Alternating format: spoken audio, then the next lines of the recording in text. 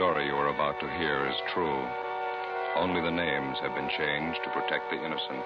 Fatima Cigarettes, best of all long cigarettes, brings you Dragnet.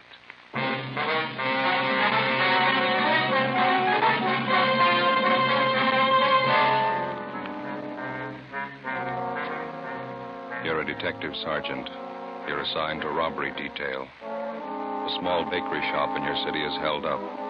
A man and his daughter are shot down without reason. Your job, get him. If you want a long cigarette, smoke the best of all long cigarettes. Smoke extra mild Fatima. Yes, Fatima is the king-size cigarette which contains the finest Turkish and domestic tobaccos superbly blended to make it extra mild, to give Fatima a much different, much better flavor and aroma than any other long cigarette. That's why Fatima has more than doubled its smokers coast to coast. Enjoy extra mild Fatima yourself. Best of all, long cigarettes. It's wise to smoke extra mild Fatima.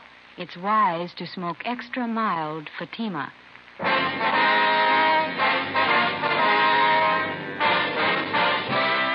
Dragnet, the documented drama of an actual crime.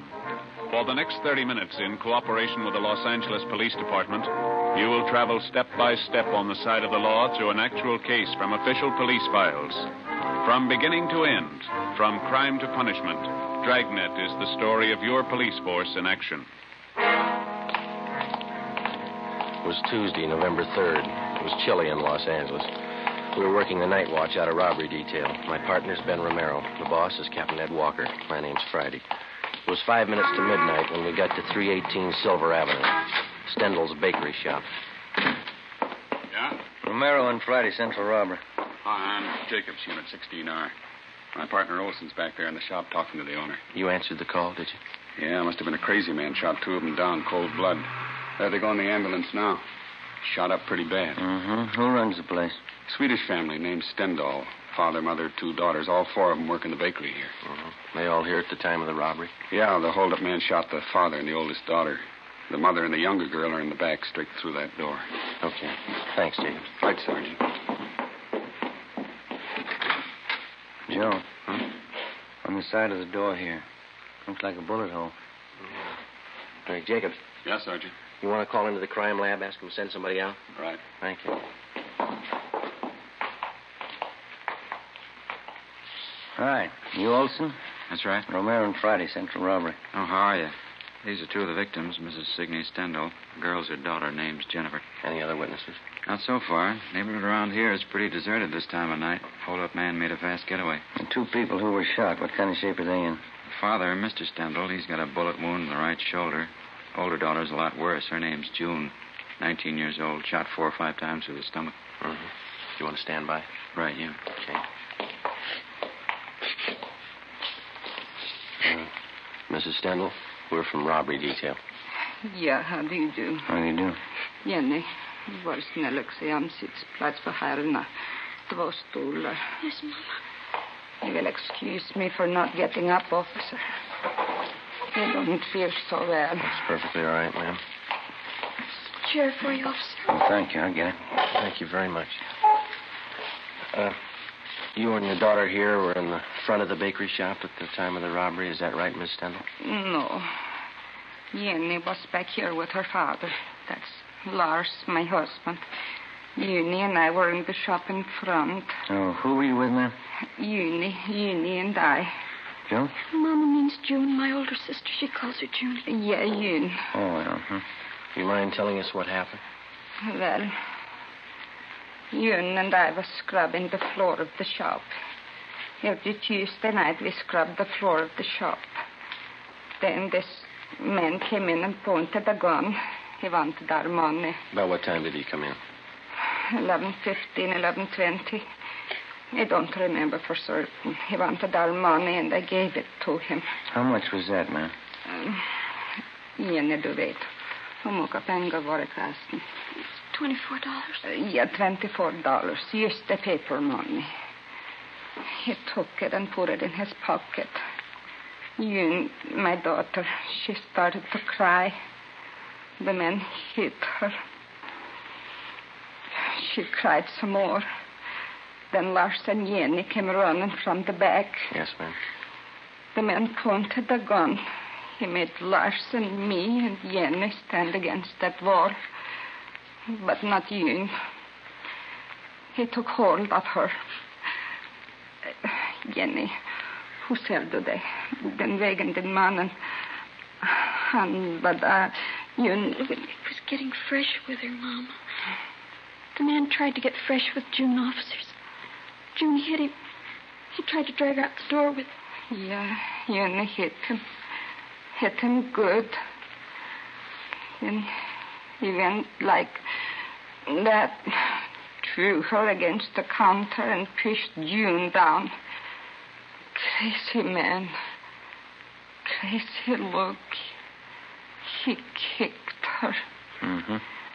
Then Lars, my husband, he ran at the man. He heard the gun loud. And Lars fell down. And I screamed. Yeah. Jenny screamed. I turned and I saw the man standing over you. He pointed the gun down at her. Yes, ma'am. The crazy look on him. He kept shooting her 4, maybe 5 times. Jenny screamed. She kept screaming. The man ran out the door. It's all right now, Miss Kendall. Had either one of you ever seen this man before? No. No, neither did I. Would you know him if you saw him again? Yeah, I think so. I would, officer. I got a good look at him. He was wearing a blue cap like a baseball player wears. Mm-hmm. How'd he get away? Was he on foot or did he have a car? Nobody followed him, but after he left, I heard a car start up down the block, and then it drove away. Do you have anything else to add, Mrs. Stendhal? I hope you catch the man. He's bad. Please catch him. Yes, ma'am. We're going to try. Jenny, var snäll att ge mig nickels ifrån kassan. Yes, Mom.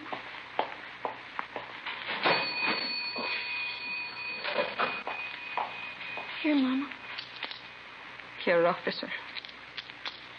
When you find the man, please call me. You keep the nickels. We'll call you.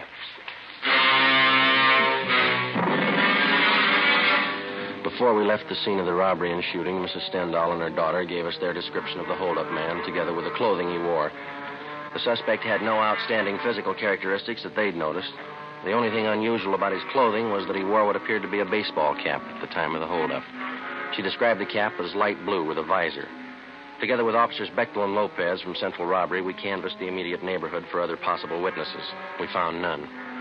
The next morning, we went out to the hospital. The condition of the older daughter, June, was critical. We interviewed the father. He could tell us nothing. At 10 a.m., Mrs. Stendhal and her younger girl, Jenny, were brought to the office, and we started them looking through mug books of parolees previously convicted of armed robbery. Within 2 hours, both of them positively identified the picture of a recent San Quentin release as that of the hold-up man. His name was Harold Best. We started a quick rundown. You pulled the package on him? Yeah, here's the dope. Harold Best. Alias Harold Norris, alias Harold Thompson, alias Tom Norris. One term for armed robbery in Q. Got out 4 months ago. Ammo and description both match. How about the ex-con file? Did you check it? He's registered. Did you get a hold of his parole officer? Yeah, 2440 Excelsior Avenue is rooming house. Well, that checks with the ex-con files. Parole officer says Best went to work 2 weeks ago at a filling station over on Vermont. Yeah? Doesn't seem to be able to hold a job. Quarrelsome, run himself into debt. I got it. Robbery, Romero. Yeah, right. That's all, huh? Yeah. Right, bye. Ray Pinker at the crime lab. They checked the slugs taken from the 2 victims. Yeah? They came from a .32 caliber revolver. Probably a Colt. Mm-hmm. Anything else? That's it. Not too bad a start. We've had worse. Yeah. Maybe we can make that phone call pretty quick. 2 p.m. Wednesday. Ben and I drove out to his rooming house at 2440 Excelsior Avenue, and we found that Herbert Best was still living there. We had the landlady show us his room. Besides the usual personal belongings, we came across nothing of consequence. After questioning the landlady, we drove to the service station on Vermont Avenue, where Best was supposed to be employed.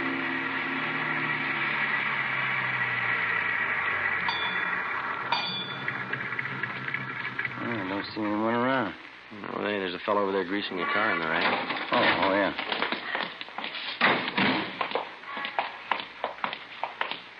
That looks like Best. Mm-hmm. Hey, fella. You. Yeah? Can you tell us if there's a Herbert Best working here? Sure, I'm him. Why? Police officers would like to talk to you. Yeah? What's the matter? Routine investigation. Got a few questions for you. Supposed to have this car greased up a 3:45. What am I supposed to do, please? You or the boss? I'll find him, Joe. You got any heat on you? No. What's it all about? How long is this going to be? A couple of minutes.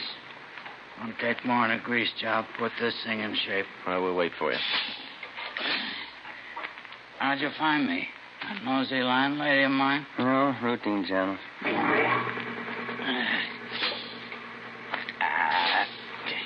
Every fettin' on this trap was froze. Piece of junk. Well, what's it all about? Got a few things to straighten out, Best. How long you been working here?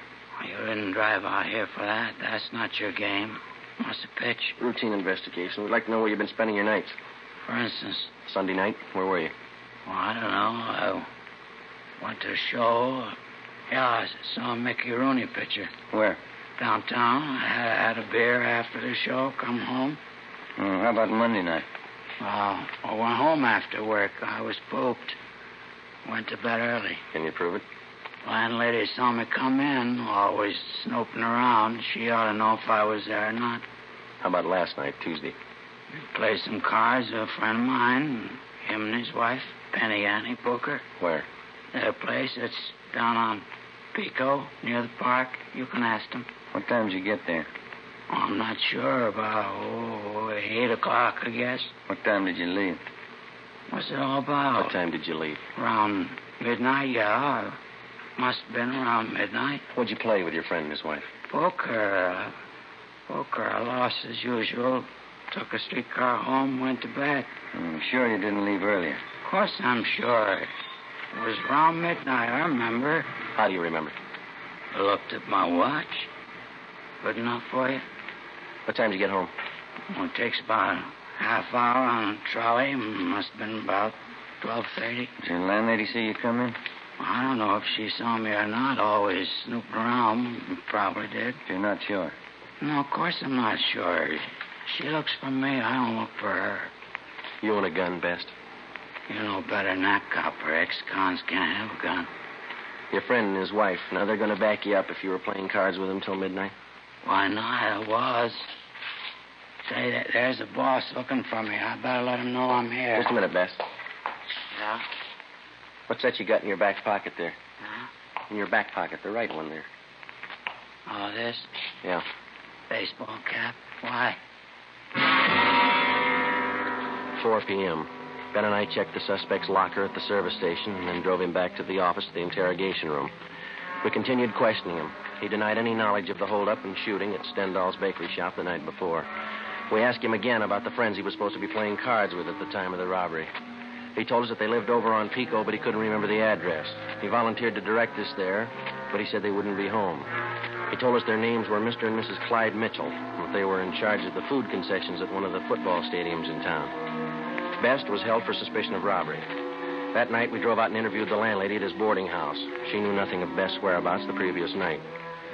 She didn't know what time he left or what time he returned. Ben and I went over his room again. There was no sign of a gun. Friday, 2 p.m., Officers Bechtel and Lopez went out to the hospital to see if Mr. Stendhal and his daughter June could identify Best's mugshot. Ben and I drove out to the stadium to locate Mr. and Mrs. Clyde Mitchell. There was a high school football game going on. High school kids sure have a lot of fun nowadays. Best years of your life, Joe. You sound like you're 85. Some nights I feel like it. The way those kids turn out for these things, you'd think UFC and Notre Dame were playing. You see the number on that gate over there? Yeah, it's 23. Is that the number the gatekeeper gave us? Yeah. Must be the Mitchell stand over there. Come on.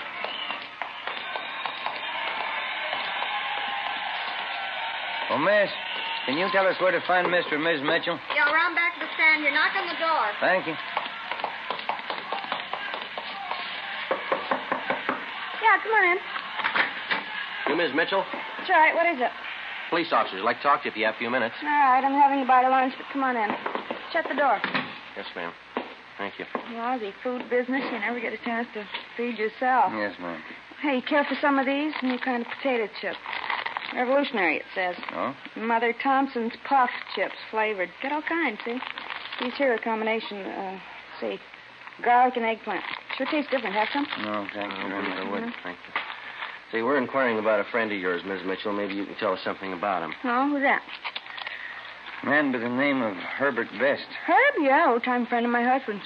What do you want to know? You see him quite often, do you, Miss Mitchell? Once, twice a month. Clyde and I play cards or go out bowling with him. Herb's pretty good company. Uh-huh. When's the last time you saw him? Early this week, Tuesday, I think it was. Sure, it was Tuesday. Let's see, yeah. It was. We played cards. Why? At your place? That's right, a little poker. Clyde and Herb and me. What time did Best get to your place, Miss Mitchell? Well, right after I finished up with the dinner dishes, around 7:45, I'd say. How long did he stay? A couple of hours. We sat around, had a few drinks, played poker, nickel limit. What time did he leave? Do you remember that? A little before 10, I think. I'm sure of that, ma'am. It's important. Sure as I can be. Must have left before 10 because Clyde and I listened to the 10 o'clock news alone. Then we went to bed right after. Your friend Best tells us he didn't leave your place until midnight. Oh, that's not right. There must be mixed up. He left before 10, I'm sure of that. All right, Miss Mitchell. Thank you. Say, I hope I haven't said anything I shouldn't have. I know Herb's next con. Yeah, He likes to gamble. You're not checking up on him for Tuesday night, are you? that's right. You playing too much poker? We're not playing enough. 3:30 p.m. We located Mr. Mitchell, corroborated his wife's story, and then we went back to the city hall. Officers Bechtel and Lopez were waiting for us. They told us that they had seen Mr. Stendhal and his daughter, June, at the hospital. Both of them had identified Herbert Best's mugshot as that of the holdup man. At a show-up, Mrs. Stendhal and her daughter identified Best. We checked auto records for all stolen cars that might tie in. There were none.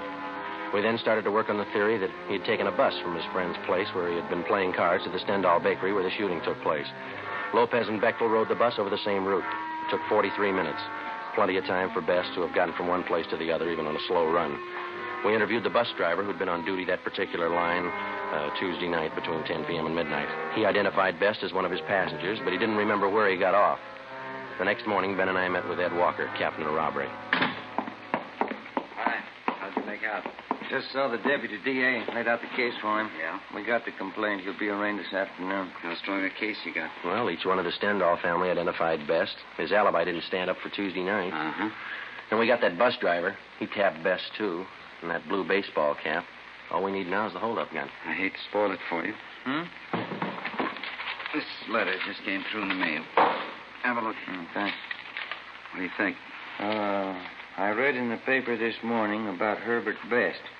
You got the wrong guy. I'm the one who held up that bakery. Every detail about that robbery's written down in that letter. The information wasn't in the newspaper story. Nobody else but the hold-up man would know all those details. Yeah, wait a minute, listen to this. Yeah? If you don't believe I'm the right man, I'll shoot up a couple of more jerks. Next time, I'll kill him. It's no crank letter. No, it isn't. You got the wrong man.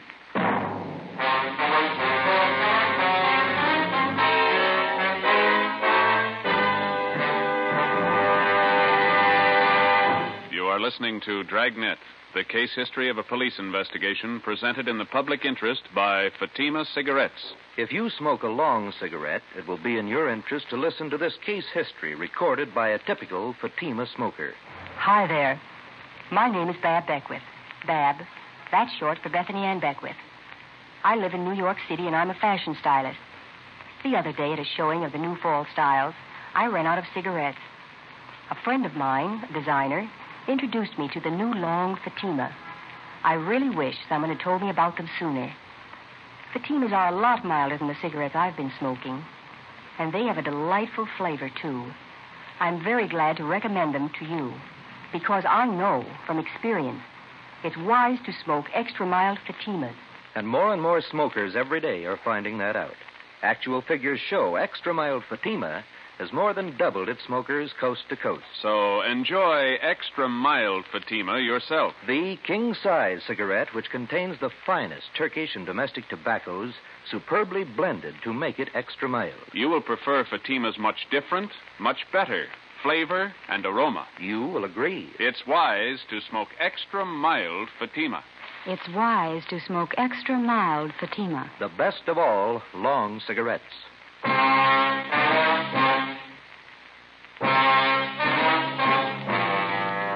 After we received the anonymous letter in the mail confessing to the Stendhal Bakery holdup, we met with the deputy district attorney. We acquainted him with the new facts in the case.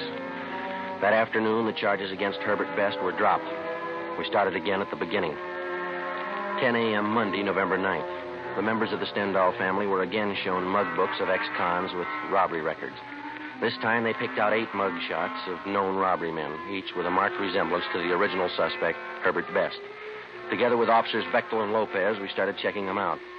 The first 2 days, we tracked down 4 of the 8. All of the 4 were in the clear. 5:15 p.m., we got back to the city hall, the carpool. See any empty spots, Joe? No, but don't park it in any one of the city councilman's stalls. Yeah, I might get sore. Well, why don't you pull up here? Boyd will take care of it. Yeah, okay. That's good right here.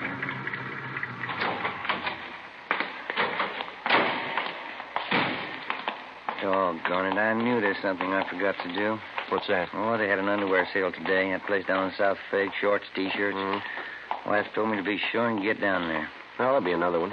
That place has sales all the time, don't they? Only twice a year on underwear. Stuff I've got's not going to last till next time. Friday? Ben? Wait a minute. Gene Beck. Yeah. Hi, Beck. Hi. What up? Yeah. How'd you make out? 2 men we checked were clean. We picked up something 77th Street station, though. Now, go ahead, Ben. Mm-hmm. Well, watch that elevator door, Jim. Yeah, I'm sorry. Well, what's with 77th Street? Oh, a couple of men in traffic out there covered an accident this afternoon. 91st and Central, hit and run. That's so? And one of our traffic cars saw the collision, took out after the guy. Chased him 10 blocks. Mm-hmm. And while they were chasing him, they thought they saw the driver throw something out of the car window. Yeah, what? I'm coming to that. When they finally pulled the car over, a gray coupe. The driver told him his shoulder was wrenched in the accident. He was on his way to his own doctor. Mm-hmm. Our men took him to 77th Street, had the doc there look at him. Yeah. Well, the doc was treating the guy. Only one of the officers was in the room. Mm-hmm. When he turned to get a drink of water, the suspect slugged him, then the doctor. Jumped out of the window, got away. Teletype's out on him. He went to an awful lot of trouble to beat a traffic rap. Yeah, that's the way to impress the boys out there. They got out of broadcasting the guy, went back to the spot where they thought they saw the guy toss this thing out of his car when they were chasing him. Did it pay off? They found a .32 Colt revolver. Russ Camp's checking it now over in the crime lab. What did they say the man looked like? Description measures pretty close to our holdup guy. I'll get it. Robbery Friday. Yeah, just a minute. You back. Oh, thanks. Yeah? Oh, yeah, Russ. Yeah. Okay, fine, right. Russ Camp checked the .32 revolver with the slugs in the Stendhal case. Yeah. Positive make.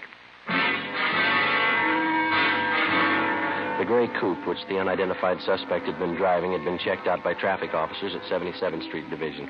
They had found that the owner and driver of the car was a man named Bruno Stock, a 2-time loser with a page full of major and minor crimes to his credit. We checked his mama sheet, and we got out a broadcast on him in an APB. A stakeout had been placed at his last known address.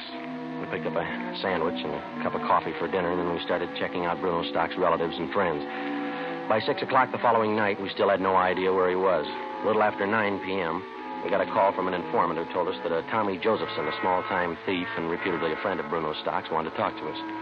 We found him in a small apartment over on West 6th. One thing I want to set you straight on. Bruno's no friend of mine.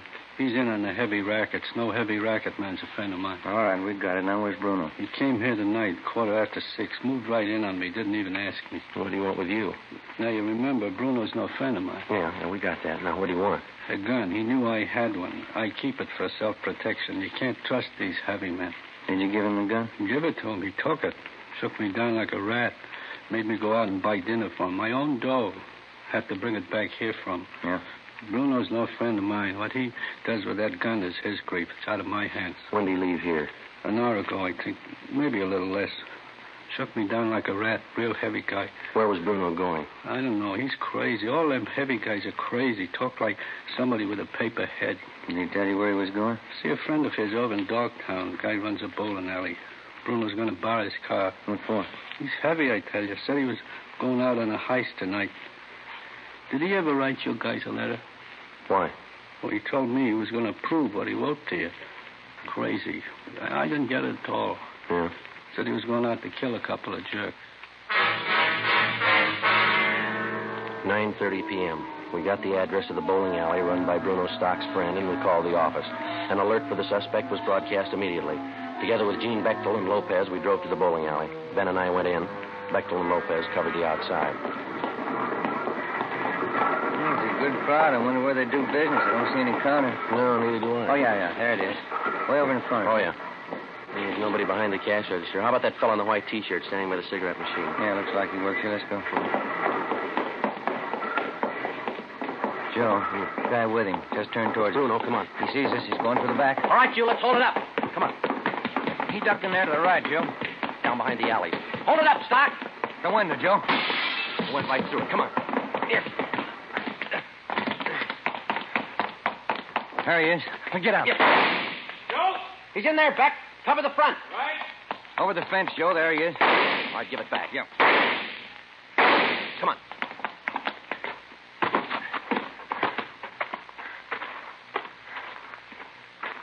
You see?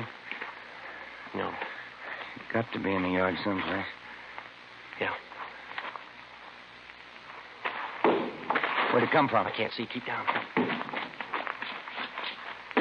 Backstairs of that house. There he is. Give it up, Stock. All right, mister. You tag him. Come on.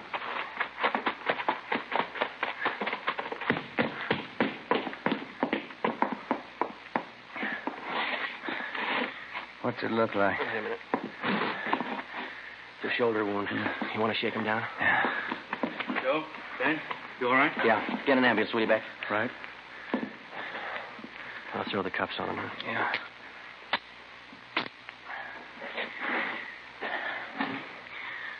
Well, that's it, Joe. Yeah. Where you going? I got a phone call to make. The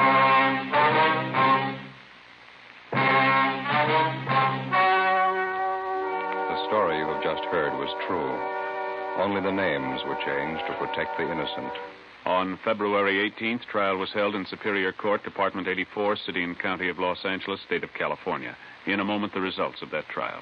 And now, here is our star, Jack Webb. Thank you. In the Record Bureau of all metropolitan police departments, there's a special file in which all known criminals are cataloged and cross-indexed according to identifying marks. Marks which help the working detective. And so with the cigarette. The outstanding identifying mark of Fatima is quality. The careful selection and blending of only the finest Turkish and domestic tobaccos to make Fatima extra mild. Now, if you're a long cigarette smoker, you'll find, like I did, that every pack is extra mild. You'll find it's the best of long cigarettes. Smoke Fatima.